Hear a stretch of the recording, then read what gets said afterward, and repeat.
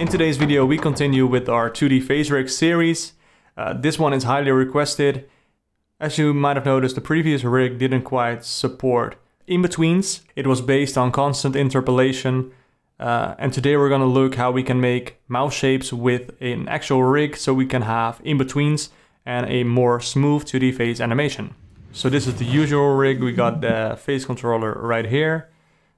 You can see how we did this in the previous video. The mouth is set up with a couple of modifiers, a shrink wrap modifier, a solidify modifier, and a subdivision. It is important to note that the modifier stack is a stack, so it works from the top to the bottom. So what comes first is applied first, and what comes after is applied after, of course. And we're going to use that to our advantage in this video. So we're going to isolate the mesh. I adjusted the topology of the mouse shape a bit so to accommodate for the rig. I don't know if this is the perfect topology, but for this tutorial it will do. So there's quite some room for experimentation on your behalf as well. And of course your starting mouse shape could be totally different, so try and figure out what works for your case. We isolated this mouse shape, and I'm gonna start with making a bendy bone, because that's the base of this whole rig. I'm using Shift A, say armature, and select single bone. And I'm starting from the top of the mouth. Oh, let me turn on screencast for you. Roughly place it in shape and get the size right. So when we got the size right, we can make our bendy bone. And later on, we're gonna drag the bendy bones to the corners of the mouth. But first, we're gonna build up the bendy bone rig itself. I like to start by subdividing the single bone. I wanna subdivide 2, so we have 3 bones in total. I scale up the middle one and leave the other ones to be the endpoints. I'm gonna select all the bones, go over to the armature tab, viewport display, and display as B bone for bendy bones. The bendy bones are a bit too thick, so I'm gonna scale them down. You can shrink them down with Ctrl-Alt-S, or you can go to the bone panel in the display size, X or Z, adjust the size accordingly. So the top part of this rig is the tail. The middle bone is what is gonna deform the rig, and this bone is the start controller. Select the top bone and say clear parent in edit mode. And now the deforming bone is disconnected from the tail bone, the end bone. And in pose mode, select first the tail bone and then the deforming bone. Press Ctrl-Shift-C and say, oh, sorry, I did track 2. Shift-Ctrl-C and say stretch to. Right, and now you can stretch the deformation bone using these controller bones. If you don't like to work with short keys, you can select the middle bone, go to the bone constraints tab and say stretch to. And now we have to assign the target, and that is going to be this bone. So target, first you have to select the rig, then the bone, and the bone is going to be bone 1. I probably should rename these, but first select the deformation bone, go to the bone panel, and in the bendy bone section, set the segments to 12 or whatever you like. And now this deformation bone has some more resolution. Right. You can use the controller points to move them around and bend the deformation bone. To get the rotation working properly, you go to the bendy bone section, scroll a bit down and set the start handle and the end handle to absolute. Right. First rename this, otherwise it's going to be a bit difficult to understand. So this is the start bone and this is going to be the end bone. And for the sake of this, let's call the middle bone the def bone for deformation. Okay, let's get back into it. Select the deformation bone. Alright, go to the bone tab, scroll a bit down for the end handle in the custom field. In the custom field, set the end bone. And likewise, in the start handle, you can say start. And now the rotation of the start bone, the start controller, if you will, is a bit nicer. The curve is a bit better. With our bendy bone complete, we can now move on and place it accordingly. So I want to start on screen left of this mouth. I go into wireframe mode because I need to select this controller as well. With them both selected, I can snap to the corner of the mouth. I want to say cursor to select it for this point as well. and then in edit mode rotate around the cursor. Like so. I want to angle it like this. Right, do the same thing for the start bone. So cursor to selection and turn it 90 degrees in this case, or minus 90 degree. It's not entirely perfect, but that's okay. Now if you switch back to pose mode, don't be scared, this is all perfectly fine. Select the middle bone and go to the bone constraint tab and reset the original length by clicking on this X.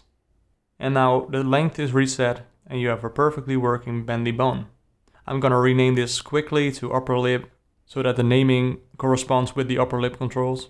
And now with everything properly renamed using .L, we can use symmetrize in the armature settings. It's right there.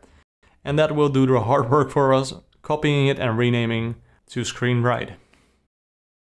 If you're not quite happy with how your bone is aligning to the mesh, you can go into edit mode and in the bendy bone section, use this curve in for X or curve out for X to adjust the curve a bit.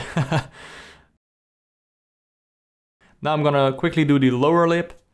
That is basically the same thing, snapping the controllers into the right position, adjusting the tilt, and then resetting the length of the deformation bone, selecting all of the lower lip section and say symmetrize. And now we have a full easy mouth rig. How the rig is set up right now, in this case, you have to individually rotate the controller points. That is not a problem, that's actually what we want. However, we don't want two controllers to move the mouth corners. That's a bit confusing if you ask me. So what you could do is select both of the corner controllers and say Ctrl-Shift-C. You get the constraints menu and usually you would go child of. And for a good measure, you can say set inverse. However, what this will do is parent one controller to the other one. So the location and rotation are all copied from one controller to the other. So what this means for when you're animating is that you have to counter animate one controller every time. So what I suggest you do instead is the same thing, select both corners and with one active, say Ctrl-Shift-C to get into the constraints menu and then choose copy location. And now we can individually rotate the corner pieces, but they move with each other. Right, this is working perfectly. Let's do it on the other side as well. So select both of them, Ctrl-C, copy location, and we can pose them like we want. We got our rig in place and now it's time to get a bit more organized. So I'm gonna select the deformation bones and move these bones using M to the second layer. Because in the end, when you're animating, you only want to see the control bones. For now, I'm gonna bring them back because we, of course, need to see what we're doing while rigging this or skinning. With the cursor at the middle of the upper lip, I'm gonna create a new single bone. What I'm gonna do is roughly size it up to resemble a controller of the upper lip and do the same thing on the bottom. It's a bit big, so I have to scale it down. And there you go. These are gonna be our two controllers for the upper and lower lip. What I want to do now is I want to select these controllers at the bottom. Lastly, the new controller we made and say Ctrl-P and make it a parent. And do the same thing for the top controller as well. You don't have to say connected, because that will actually mess up the orientation of your deformation bone. What I like to do now is grab the 4 old controllers and move them to a third layer that we don't need to see ever again. And now we have all the controllers we need on one layer. Alright, at this point we just have to say select the mouth and select the rig, then Ctrl-P, and usually I just go with automatic weights. And that will do a decent job. Our mouth is now roughly weight painted or skinned, whatever you want to call it, and we can start posing up our mouth. While we are doing that, you can see that there are some things we need to fix. So I go into edit mode, go back to the modifiers tab and say enable all of these so we can see all the deformation changes that our armature modifier made in edit mode. Usually, if I start weight painting, I'm gonna move my mesh into a position I know it's gonna be in while I'm animating. So, for example, we moved up the upper lip and we can see that there are some distortions in the lower part of the mesh. We need to clean that up, of course. So in weight painting mode, I'm gonna go through all the vertex groups and see what I can clean up. So for example, if I go to the upper lip, I can see that it painted on the lower lip as well. I need to clean it up by using the subtract brush.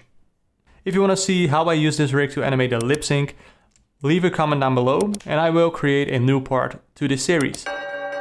And of course you need to do this for the lower lip as well. You select the lower lip and see what parts of the upper lip are affected by the lower lip deformation bone. We have a decent rig right now.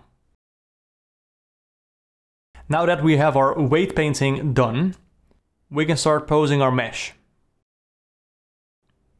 For example, I want to make an O shape. And I can clearly see there is something wrong with this weight painting and I'm not sure what it is. So like I said at the beginning, keep experimenting with your topology and also with your weight painting to get it right. Before the sake of this tutorial, it's fine. What I did is I used a smooth modifier and I placed it somewhere between the solidify and the subdivision and started messing around with the repeat and the factor and then use that to smooth out the corners. Right, I went back into posing the mesh and then I just noticed that I should focus on the right side and copy it over to the left side. So that's an easy trick you can remember. Select both bones, say Ctrl C, copy pose, and then Ctrl Shift V, paste it in the mirrored position. Like I said, you can play around with the smooth modifier. So something like this is good. This is a very wide O shape. So I could scale it down a bit, but in this example I didn't do it. And instead I went to the armature tab,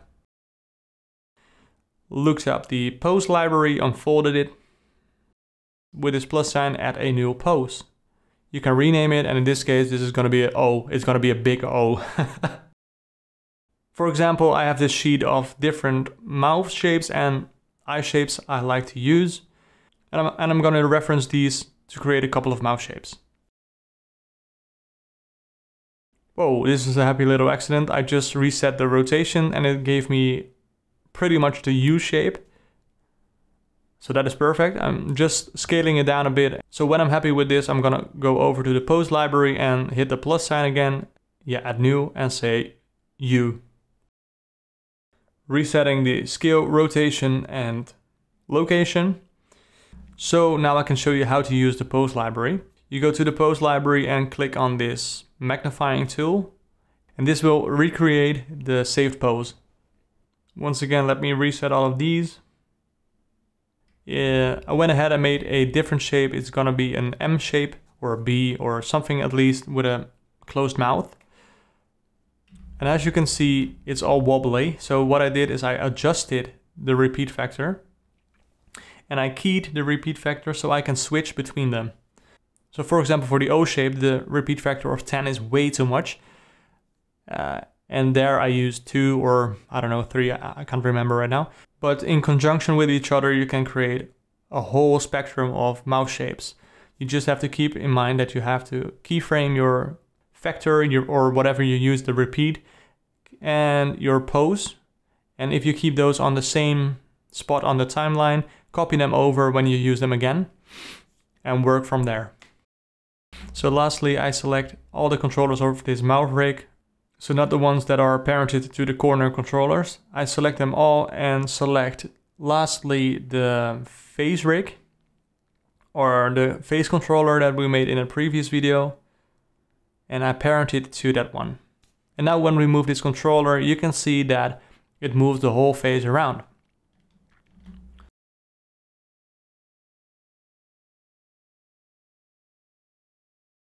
What is so great about this is that we use the modifier stack to our advantage. As you can see, we applied the armature modifier first. So all the deformations we made are made on a plane. So it's literally a 2D animation. And after that, we use the shrink wrap modifier to project this onto the face. That is going to be held in place by the controller we made in a previous video.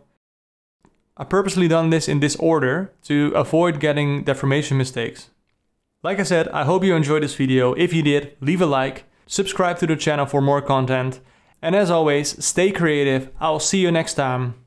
Ciao.